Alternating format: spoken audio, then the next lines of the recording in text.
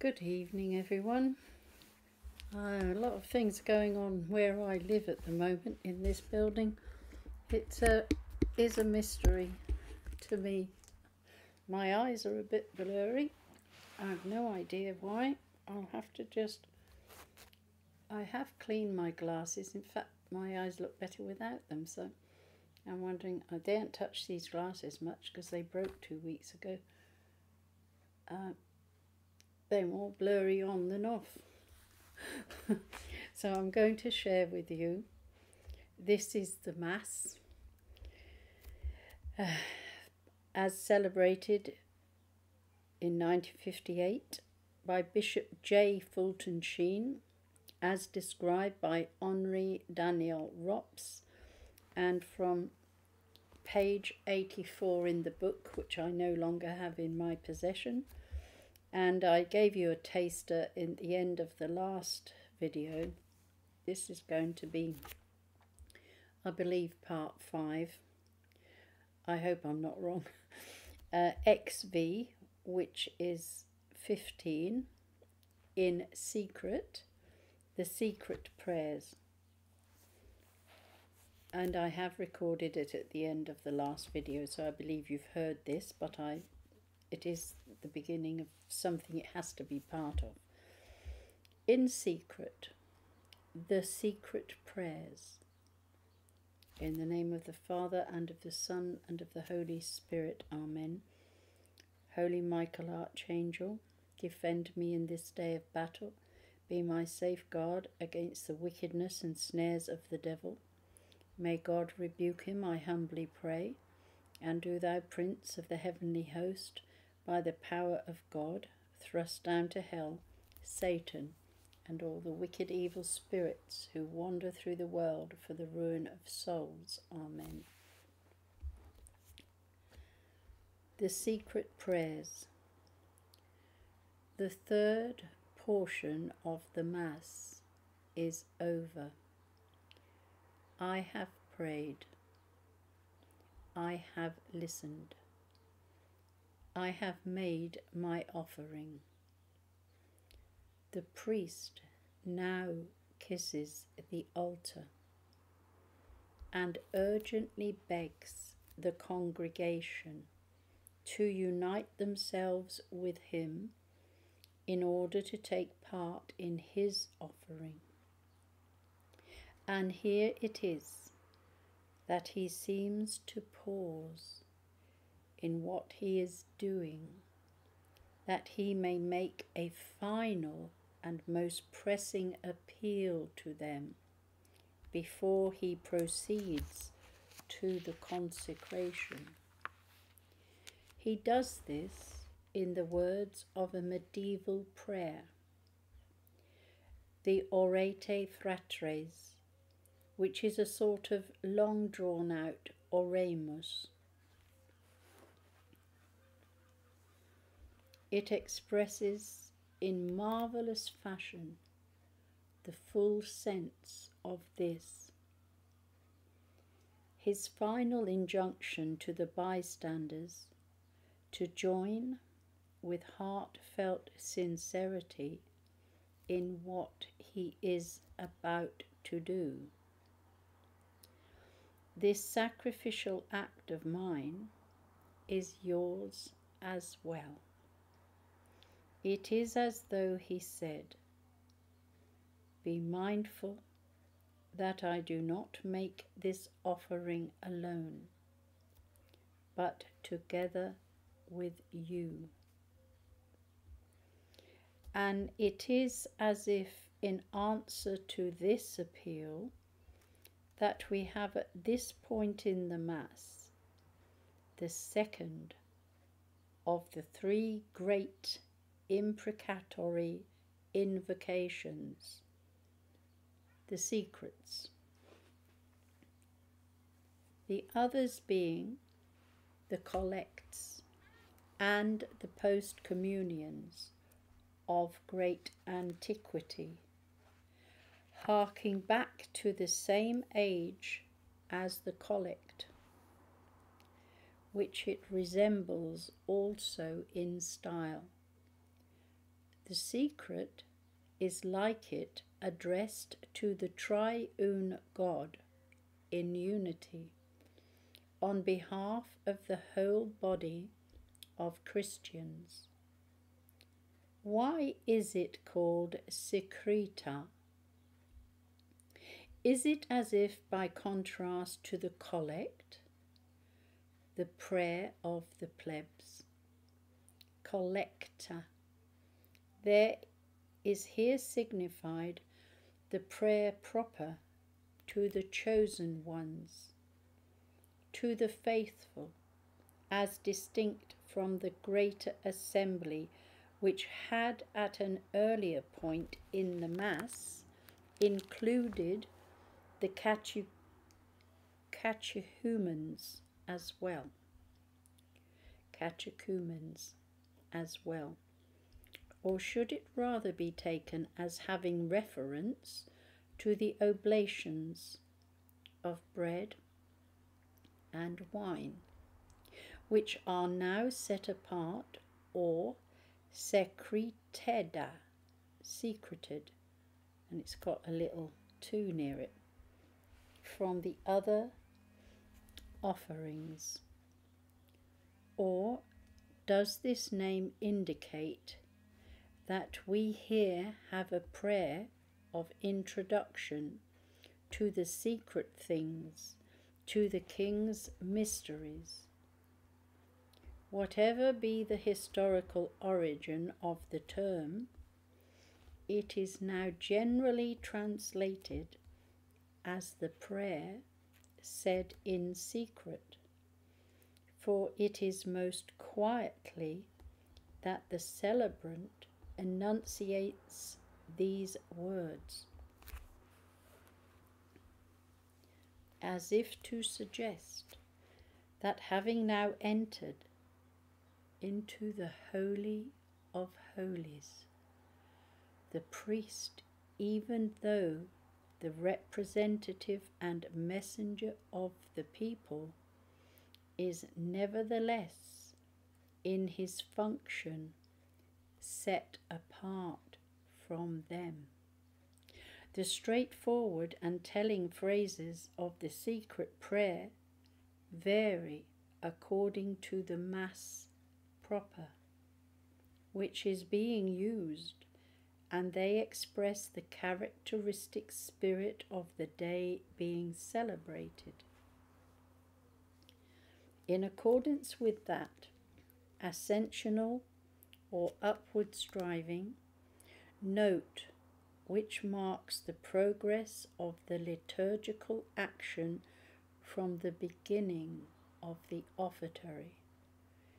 These prayers give evidence when they are contrasted with the collects of an increase in fervour and assurance. They all display one grand, dominating idea.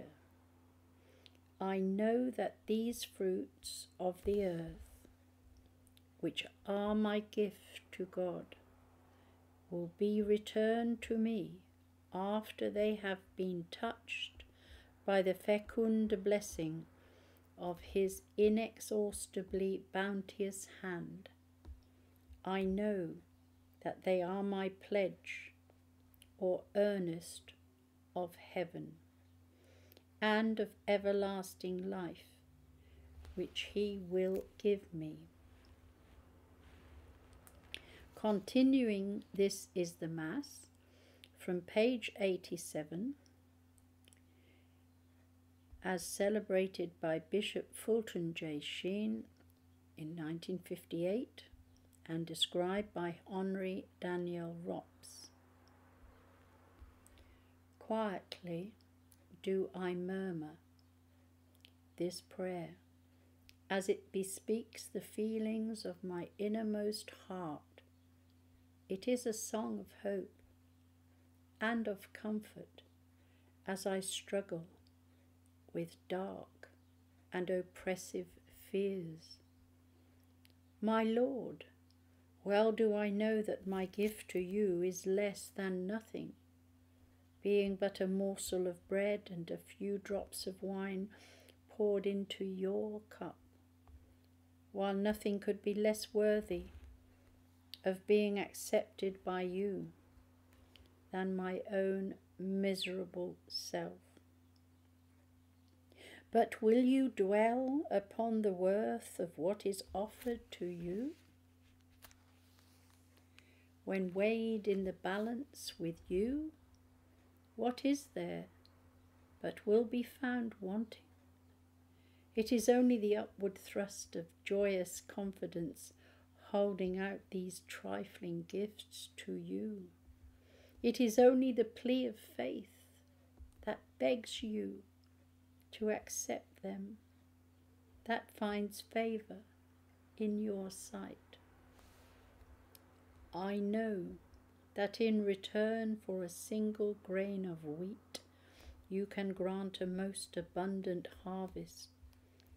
For one word spoken in mercy, the fullness of your all-embracing pardon, for a simple draught of cold water given in your name, that living water which quenches underlying thirst, and that to him who takes up and bears your cross, you will grant Gilead's balm.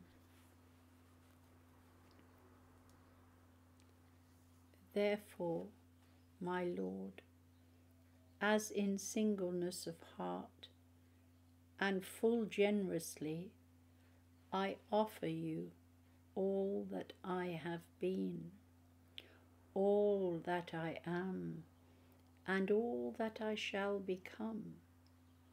I know that your boundless love will enrich me 1,000-fold with peace, with true happiness, and with hope.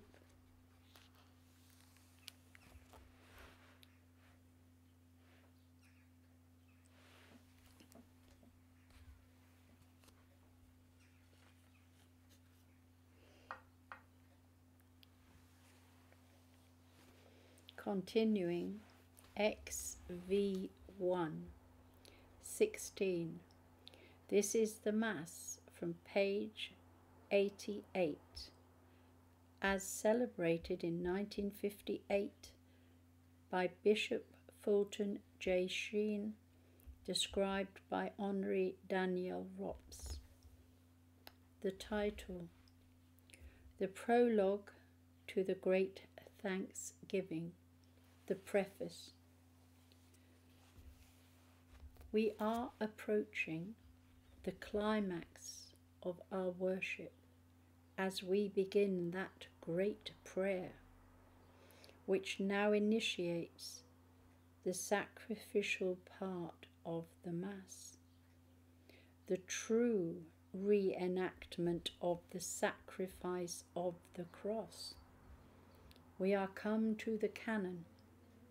That is to say, as this Greek word tells us, to the part of the ceremony which is the rule and measure of it all, determining its lines and its whole meaning, of great iniquity, and stemming indeed directly from that Last Supper, which it reproduces.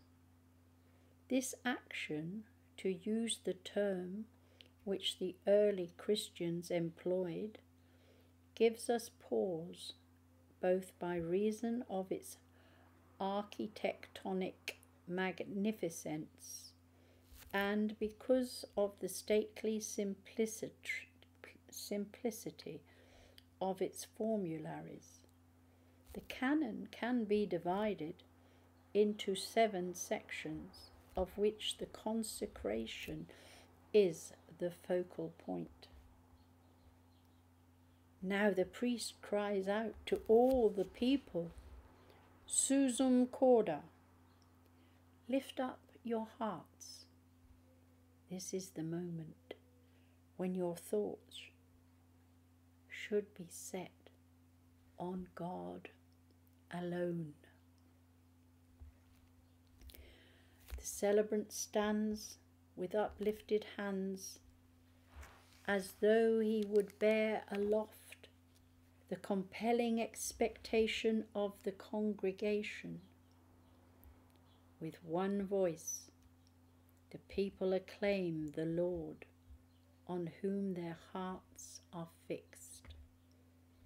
This is just what was anciently done in the old church of Africa in the days of that great and holy bishop, Cyprian of Carthage. The Gospel tells us that before he blessed the wine of the supper, Christ our Lord gave thanks to God.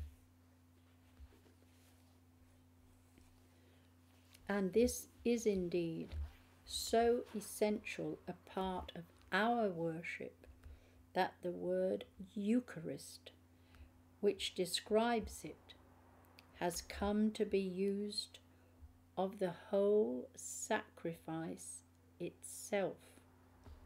Therefore, is it that with the giving of thanks is begun the action which is the very heart of the Mass?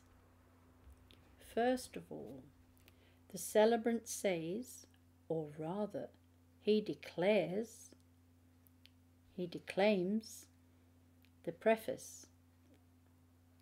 How aptly does this word, which has been in use since the 3rd century, convey the purpose of this prayer. The preface is the introduction to the sacrifice. The Eucharistic prologue, the thanksgiving which according to the institution of Christ must precede the consecration. It is moreover a reminder to us of those elaborate and abundant extemporaneous prayers which in primitive times faith and love brought to birth on the lips of the officiant.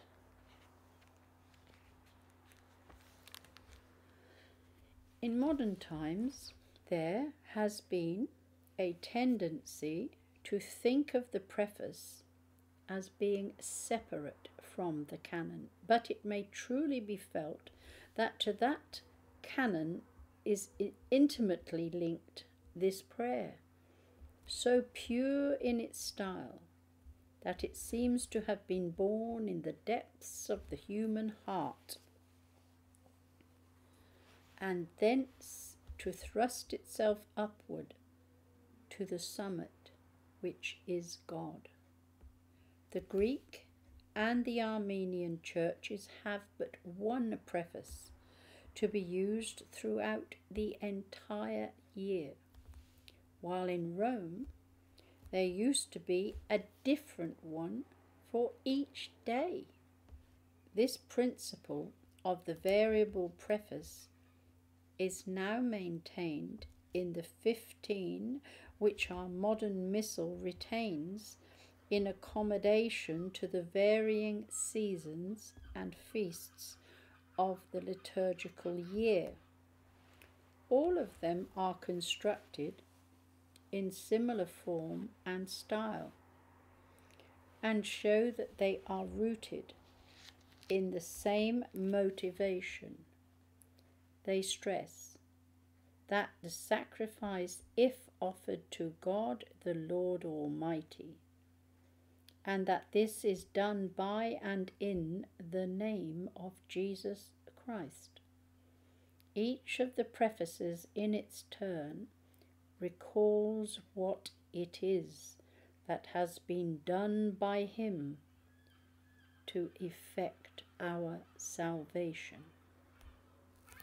For the very reason that the preface thus touches in its intention upon what is by nature ineffable, it is fitting that the angels of the heavenly court be called upon to join with us in it, and they are accordingly invoked to the greater glory of God.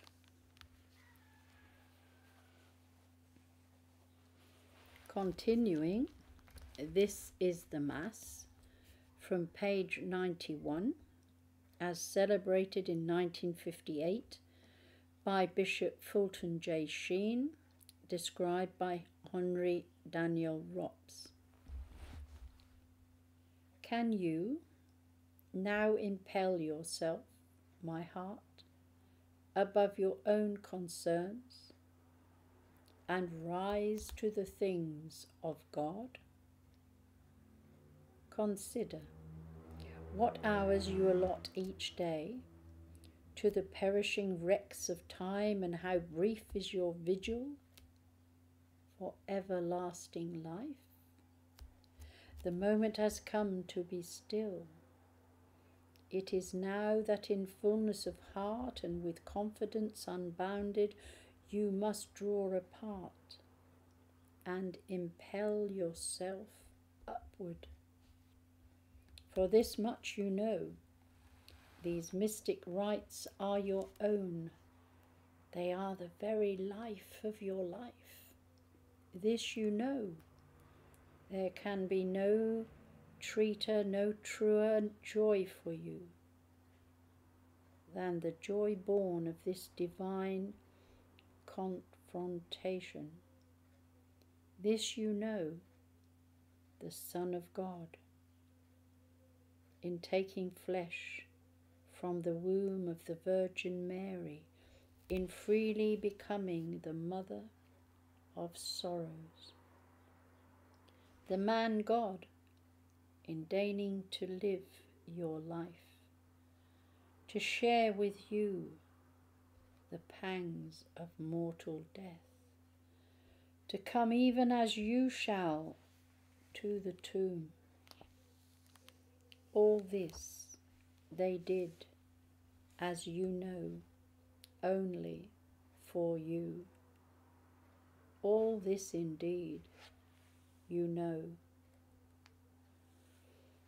Yet it is only in the long-awaited fulfillment of heavenly union that the rich floods of this knowing shall water the dry ground of your selfhood's uttermost limits.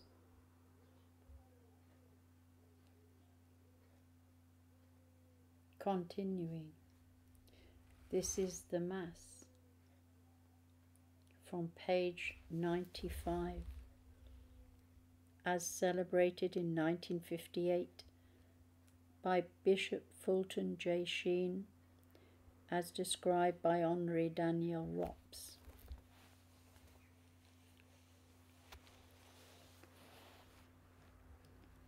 When I ponder within my heart, my Lord, on your glory and on the limitless power that lies within your hands, when I consider the vastness of your creation and peer into endless vistas of space, when I recollect that behind all that is, behind all that has been you, you are,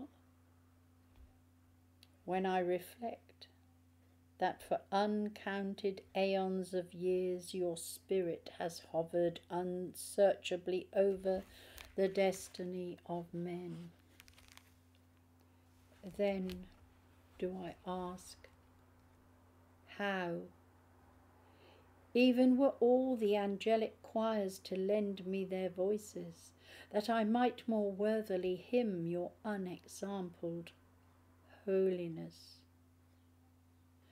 then do I ask, as I bend in love, while my mind reels before the unfathomed mystery of your nature.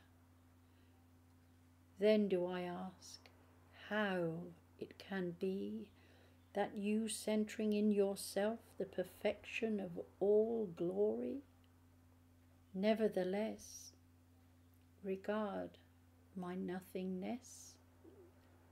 How is it that you are mindful of me and reveal to me the secret of yourself and all your being, as you suffer a drop of your divine blood to fall on the face of a sinner?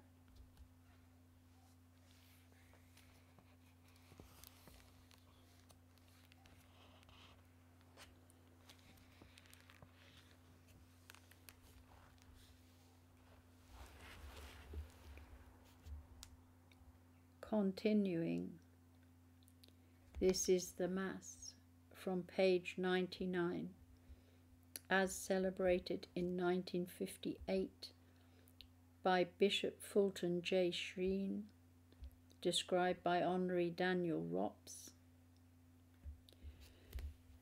Before I move on, I must pull the second book because it's possible that I may need to read a little of it to end this video.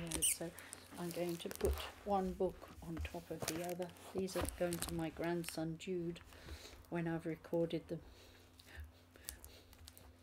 So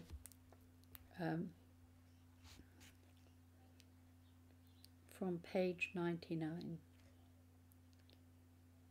Lord, all we stand here in your sight, we your witnesses throughout the world, united in the brotherhood of faith and of hope.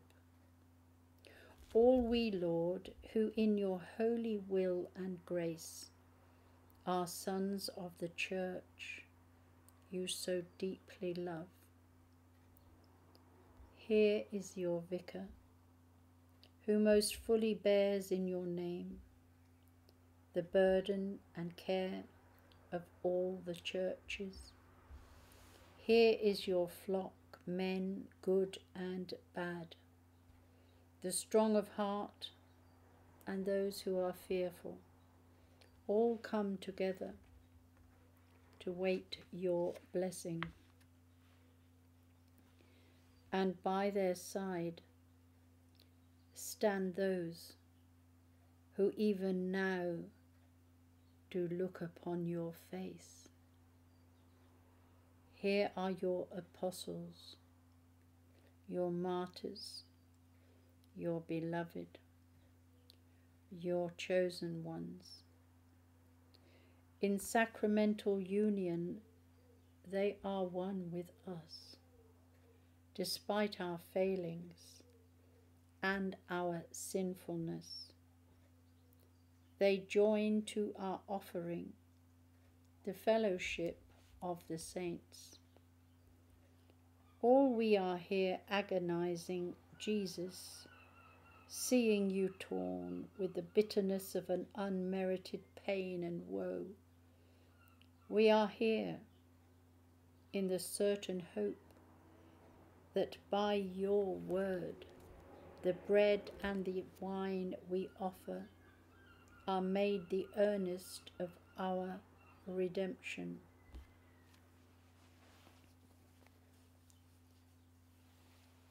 Now, Lord, we pray that just as in that final moment of your earthly life, you gazed in love on Mary and John,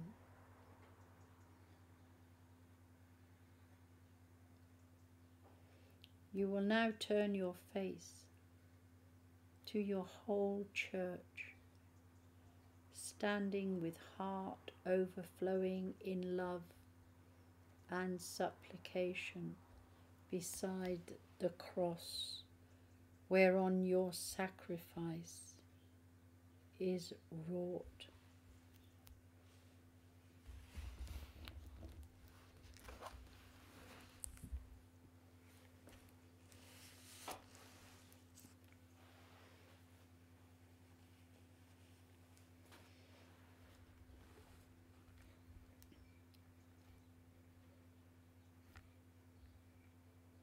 This is the Mass, continued from page 92, as celebrated in 1958 by Bishop Fulton J. SHEEN, described by Henri Daniel Rops.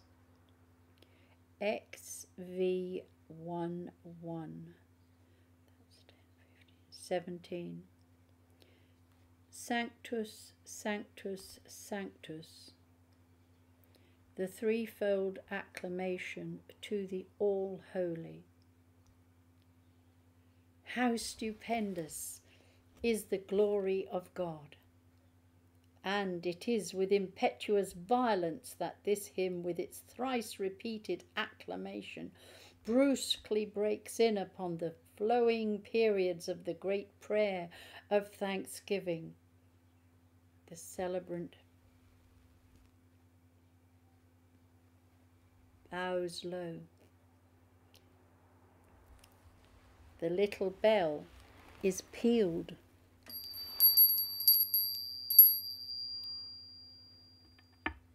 Three times, and I've actually got a little bell today.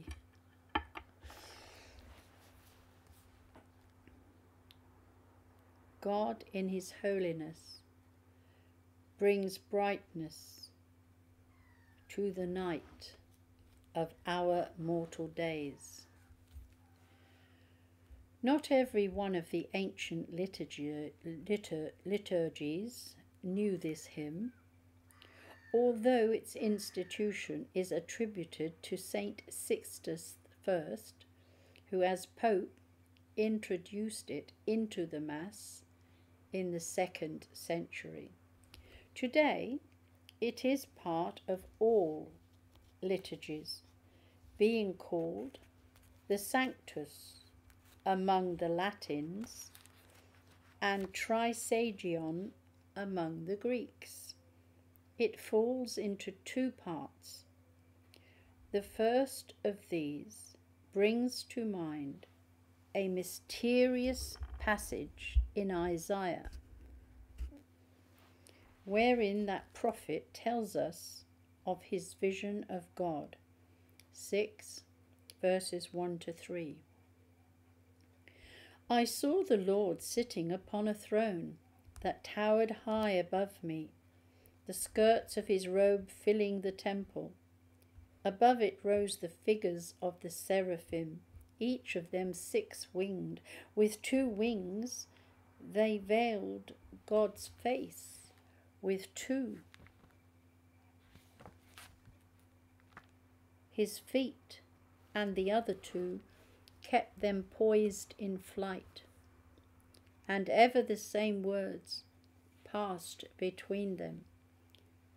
Holy, holy, holy is the Lord God of hosts.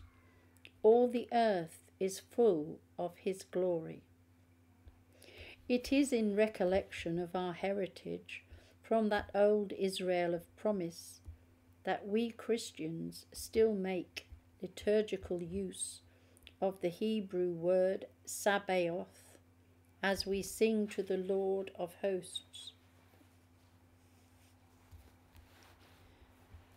The second part of the hymn takes up the same theme and calls upon the powers of heaven to help us in glorifying the one Lord.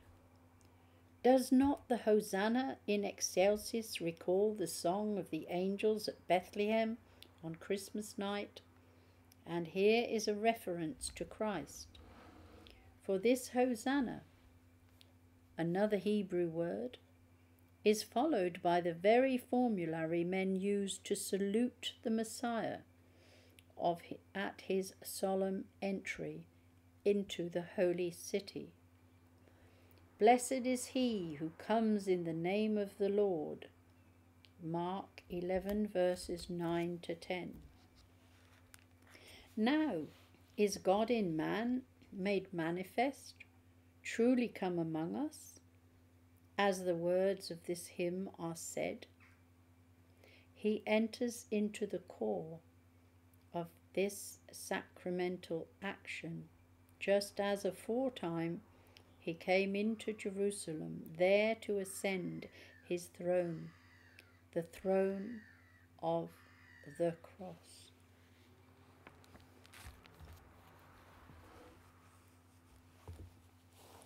Continuing, this is the Mass from page 96,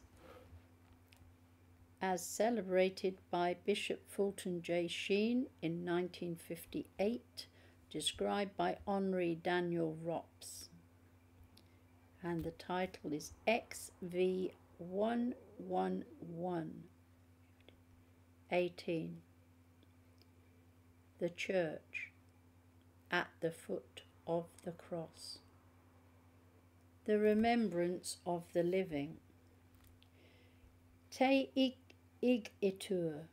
Wherefore, O most merciful Father, we humbly beseech you, through your Son Jesus Christ our Lord, that you would be pleased to receive these gifts, these presented offerings.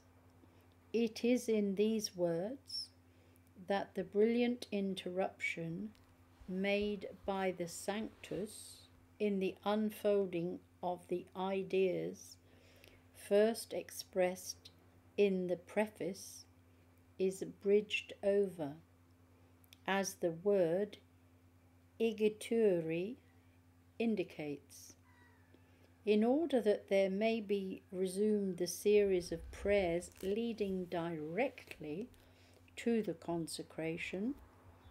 Here indeed begins the canon, strictly so called, and it was this consideration which moved the miniaturists of the Middle Ages to paint the initial letter T of Te igitur in such wondrous style. How well does this letter figure the cross?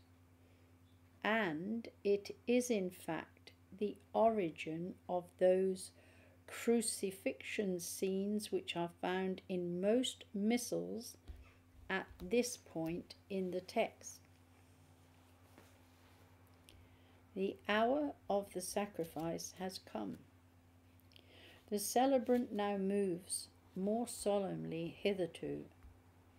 All his motions are charged with a consciousness of their mystic meaning as he progresses from action to action. Now joining his hands, now raising his eyes to heaven, again kissing the altar once more, and then having made the threefold sign of the cross over the oblata, he finally extends his hands, palms down, over the chalice and the host in the manner of one who gives testimony under oath. There are 5 prayers said in a low voice before the consecration of the elements. Their sequence is not wholly smooth, nor is it devoid of awkwardness and interruption, for they are the result of a series of dislocations and developments covering several centuries. For example, the first of them, Te igitur, and the last, quam oblationem belong most certainly to the canon in its very oldest form. The list of saints who are called to memory in the communicants dates from the 3rd century, while other parts and phrases can be fixed at about the 6th century, with the exception of the Hanc Igitur, which is even later. Nevertheless, it is one grand and overruling idea of thought we find here. It is that of the fellowship or communion of all Christians in God, as Christ now makes ready to mount the cross. The priest states the full purpose of the sacrifice which is offered for the salvation of the church militant on earth, and to the glory of the church triumphant in heaven. He now calls forth and ranges round about the altar the whole company of baptized Christians, their leaders and exemplars at their head.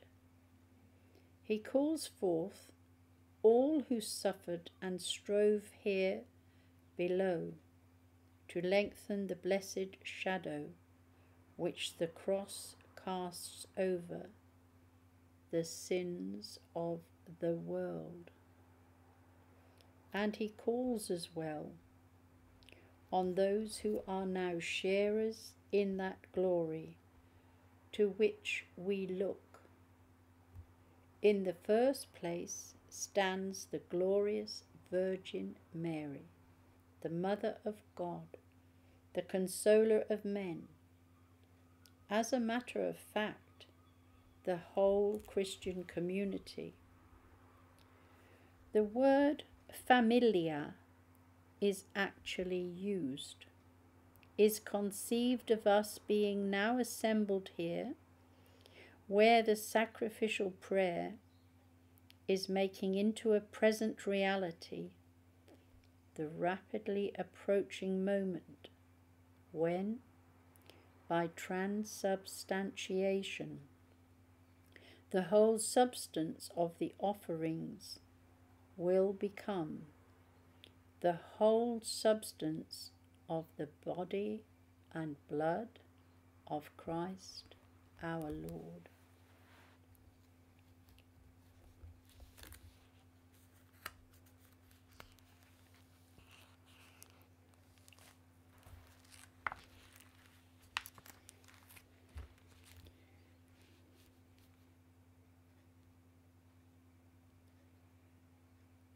I will share a short beginning of X1X from page 100.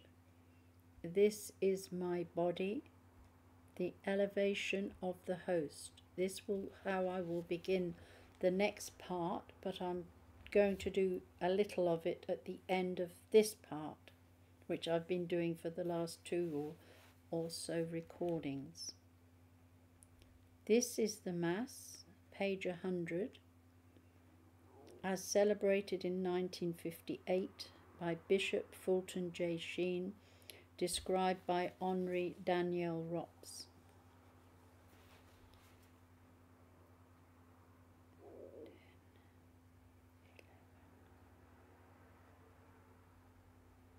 X1X 10, 1 and 10. This is my body, the elevation of the host. Vain is every attempt to explain on merely historical grounds the signification of this high liturgical act, which is the very culmination of the Mass. The Church says nothing of herself, but hiding herself behind the person of the Christ, uses no words, employs no gestures, but his own. The consecration and the supper are one. The consecration reproduces and extends the mystic memorial of the Last Supper, when Jesus, who was facing betrayal and death, freely offered his body and his blood for the redemption of mankind. In this lies the essence of the Mass, as it has existed from the days of the early Christians. For the book of the Acts and the apostolic letters offer more than one testimonial to its celebration. In the beginning of this rite was joined that of the fraternal supper, the agape or love feast of the community. But out of respect for the holier rite, the connection between it and the agape was broken at about the end of the 1st century. Christ, therefore, is seen to be the author of the form, the actions, the very words of the consecration. In this moment, the priest quite literally becomes Christ himself. His own personality is blotted out. It is absorbed in that of the everlasting priest, who is at one time the offered victim and the supreme officiant. For this reason, it is our Lord's own movements, as reported by the Gospel, which determine what the priest does, just as the Master did. The celebrant now raises his eyes on high. As Jesus blessed the bread, so does he. The genuflection which the priest inserts here is no more than a personal manifestation of his adoration of God now sacramentally present. The words, too, which the celebrant says are words used by Jesus, those great and wondrous words. As Saint Athanasius called them, those words, which in their simple directness offer a contrast to the rich formularies wherein they are enshrined. It is as though God would show that he has no need for a multiplicity of verbiage. Nevertheless, what we have in the liturgical formularies is no merely textual reproduction of the evangelical account. Something has been added in the course of the centuries. Such are certain adjectives as those which describe the hands of our Lord as sanctas ac venerabiles, holy and worthy of respect, or the Word, inspired by Psalm 22 verse 5, by which the chalice is called preclarum or glorious. None of these additions is of much importance. Since the medieval period, we find in the midst of the consecratory formula for the wine the words Mysterium Fidei, the mystery or sacrament of faith. Their meaning is that here shines forth the essence of the Christian faith. For now truly, really, substantially, such as the Tridentine terminology, the bread and the wine are become the body and the blood of Jesus Christ. It is because of the greatness of this mystery that it has been so panoplied with solemnity. Especially has this been so since the 12th century, when heresy cast doubt upon the real presence, the thrice rung bell,